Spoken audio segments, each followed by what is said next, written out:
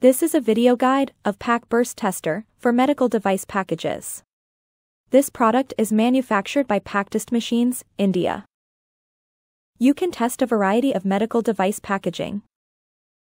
In this demo, we will be testing the most commonly used form of medical device packaging: the paper poly pouch.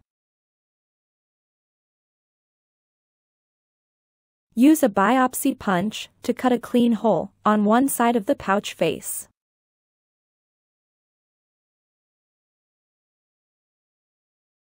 Now place the pouch in the test stand.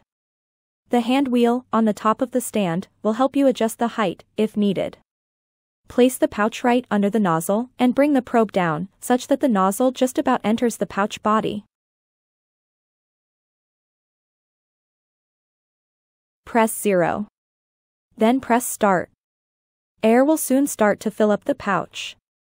Pressure will start increasing on the display. When the package cannot withstand the pressure, it will burst. The machine detects this burst point and stops the airflow. The display will show sample burst followed by test over. The result is automatically saved in memory. Test the remaining samples in the same way. You can test a maximum of 20 samples, after which the memory will be full. Once all samples are tested, press enter. You will see individual readings. You can scroll through them by using the start and reverse keys, as up and down. Press menu key.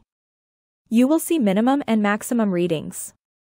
Press menu key again, you will see average and standard deviation. Press menu key again, you will be back to the individual readings. Go through the readings again, if needed. Press cancel key, if you don't wish to print the results. To take a print, press the star key on the bottom left. Now use the keyboard to type a reference number, or ARN number. Then press enter. Now use the keyboard to type the sample name or product name. Then press enter. The test report will now be printed. The report contains your company name, address, test date and time, individual test results, maximum, minimum, average, and standard deviation. It also contains a place for you to sign. It can also show an optional footer line. Once you are done, press cancel to exit. Please hit the like and subscribe button if you liked this video.